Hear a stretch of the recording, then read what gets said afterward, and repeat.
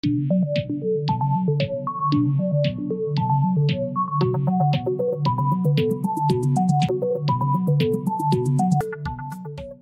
let's start with the first topic of the day, which is how to calculate the sum of a table column. So whenever read a word in our requirement, also like whenever we see like we need to do some calculation or very straightforward calculation, so the first thing we should always consider is to use FormCalC. Obviously, this is a very simple example where we can also calculate our total from the backend in our application program, and then we can simply bind it to the form to display, so that we don't want to calculate that into form level. But in some scenarios where we don't have that flexibility, I mean, last class also we discussed about the new Adobe forms in S4HANA, where we don't have, if we are working on any standard Adobe form provided by SAP in as gateway based form, so and we don't have any flexibility to add or calculate anything in the backend, then we should know like what are the options available in the form level. So this is one of the options, and we will see how it is possible.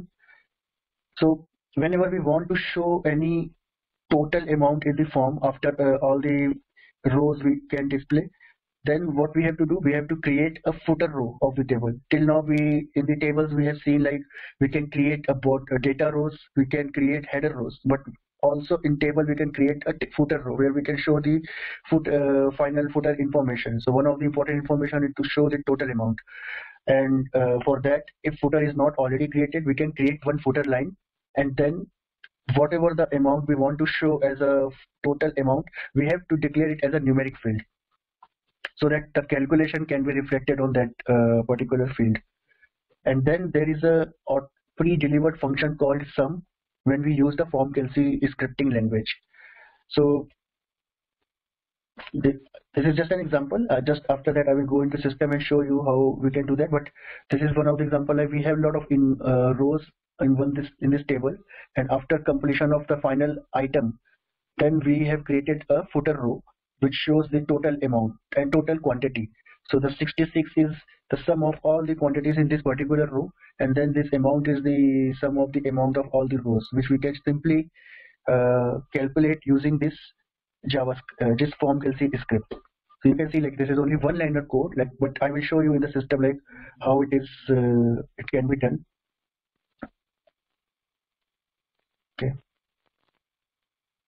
So this is one of the existing form that I have already created. Just to give you a short summary like what I have done in this table. Okay, with the last class experience, like I saw whenever we were using the standard table, so we got a lot of fields, more than 100 of fields which we were not interested, so we had to deactivate every time.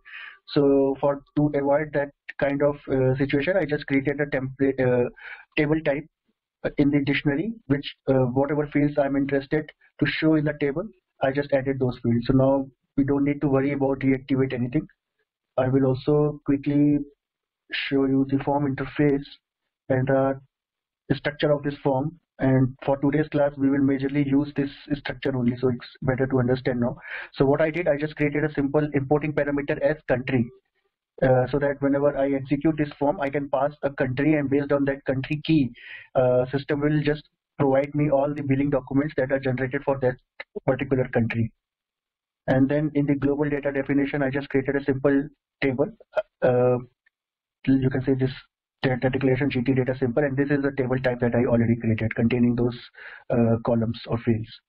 And in the code initialization event, I just added this application logic based on header data of billing document and item data of the billing document, so that in the my final table that I want to show in the form, it will be filled with some data, and that data would be influenced with the importing parameter of country. So based on whatever country key we will pass, we will get the record in this table. So this we don't need to worry about this application logic. This is just for demo purpose. In your requirements, or whenever you get some different requirements, you can also write your own code either in code initialization or in your application program. Okay. So this is the simple form interface that I created, and then in the context I simply drag and drop this field IV land1 and then the global data. So I would use this GT simple. What is the difference between these two tables? Because this table I use with using control labels, where I grouped this table with document number VBLN. The rest of the columns are already there. So it is just for uh, showing the data in different way. I just created that table. But for this, for showing the sum function, I will just use this simple table where we have these columns, and based on the sum function, we will see the sum of this net amount and the quantity. And then after creating this context by adding the global data internal table and the country information, although with this first topic we don't need the country information in the form, we only need this table.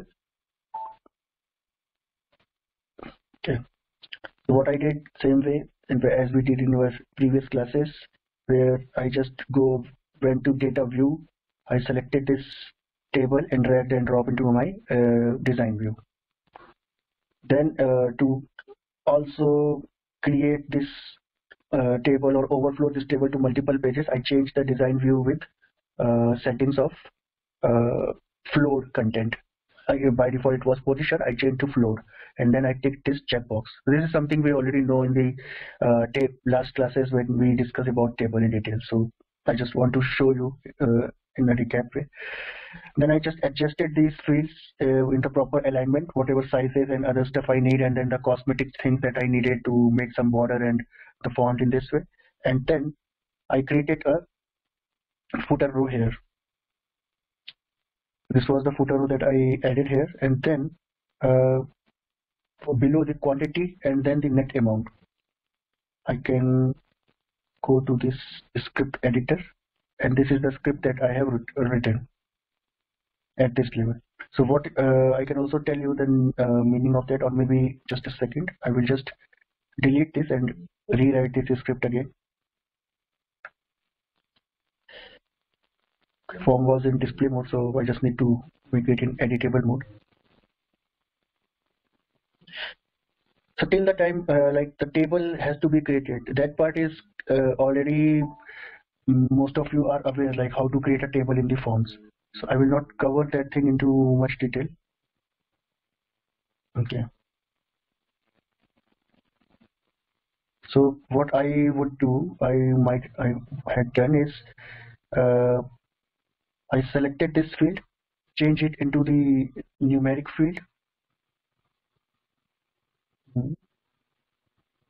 Okay, I changed it from the type as numeric, and after that I went into the calculate event of this field, because I want to calculate the sum. That's why we have to go and select the calculate event. Don't forget to choose this right event. I mean, mostly as I told you in last class, like initialize and calculate are the most regular events, and mostly when you use the scripting, you would see the use of initialize event in most of the cases. But for the cases where you have to calculate something based on the existing data of the form, then you have to choose a calculate event.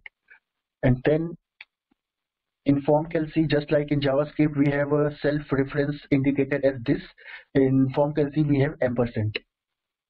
So as soon as I selected ampersand, it would indicate this field, which I selected right now. And now what I want to set its raw value, and then I want to select the sum function. So how I can select the function? So you can see there is a feature here called function. If you select it based on the language that we have selected, it will give us the list of all available functions, and also it depends on the version of your lifecycle designer. So as latest your lifecycle, more functions you will see in this box. So Adobe also add a lot of updates and a lot of new functions time to time. So it's also important whenever you want to use some function, and if it is not available, it's time to just update your lifecycle designer to the latest one. So right now we are talking about sum function, which is quite, I believe it would be available in all the versions, so no problem for that. So now what this sum function is meaning is, like, what we can do, we can either add the indexes of the fields that we want to sum, but in this case what we need, we want to sum complete line. I mean, we have this table, in table we have this loop, and it is just like our normal web statement where we want to calculate the sum of one of the field. So we put a loop on the table and then we calculate the field and derive the total, or we sum it in a local variable. In the same way, what we have to do here with this sum function will do automatically, but we have to provide it the right data. So the right data would be to provide it all the rows. So how we can get all the rows? Like we have to go and see what is the name of our data body row. Right now the body row is data, so I added it as data. It can be a case like you are using a table as a subform as table, and maybe you have renamed it with some other name. So make sure like whatever your body row of your table, you have to put that information here, and then you have to put in this way where you are telling like you are interested to make sum of all the records, and then as soon as you put a dot version, and then you will see the list of columns. So if I want to sum a quantity here in this particular case, so it will also be suggested, and then that's it. This will calculate the complete sum of this quantity column. The same way what I did here in the net amount column, where I'm just the same way I'm using this work area for all records and just adding the amount field. And in this way it will take care of calculating the sum of this field and returning the sum into my target field. So this was the sum function that we can use. We can also check the output. Okay. So with the output, what we are expecting, like right now we have to add and country key. So since I'm using the standard table and standard data, so there are very limited data for country India and country US. So for your testing also, whenever you want to make use of the existing code that I have created, if you want to go with the same billing document tables, and if you want to have your records more than 2 pages, you want to overflow that, then choose India. Because it will have more than 20-25 records, which will be helpful to see the records in multiple pages. But if you can also choose US if you want. But other than that, I don't think there will be any other record in the system. So now you can see like we are getting these many records, and then what this sum function did, it simply calculated the sum of all the columns and display it into the footer row. Similarly, we put the sum script into amount field, so it also calculates the sum of all the amount columns and display it into a footer row at the end. So this is a very, you can say, basic but very useful function at the same time. You would need this in your real-time requirements many times, so just make sure to use it in this way, and then it will be helpful. Also, since I created this as a numeric field, and in this case what I can do, I can also put amount pattern so that I can see the proper decimal notations for that. So that is something we can also make use of the pattern and do, and we know already in our previous classes like how to handle that thing. So you can just play around with these settings